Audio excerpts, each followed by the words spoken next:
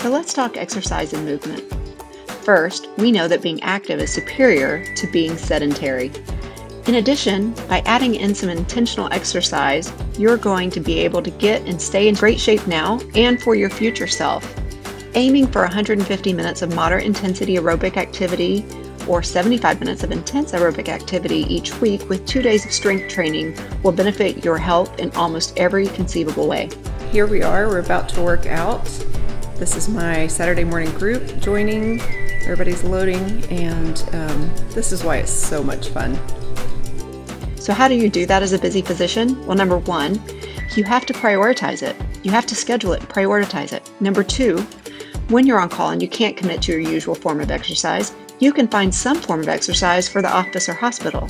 There are several short workout apps that you can download that don't require equipment or even to break out in a big sweat. Also, the 30 minutes does not have to be contiguous, and if all you get in is 7 to 10 minutes in a given day, you've still given you great benefit. So you don't have to wait on great weather to get outside and move. It doesn't even have to be some heroic hike or run.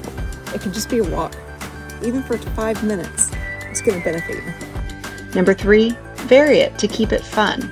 Number four, have a friend, spouse, or child double as a workout partner.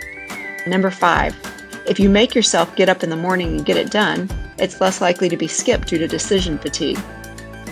Since I'm not a morning person, one thing that I have discovered is that if I get up 30 minutes to an hour earlier than I normally do for work, it's actually no more painful.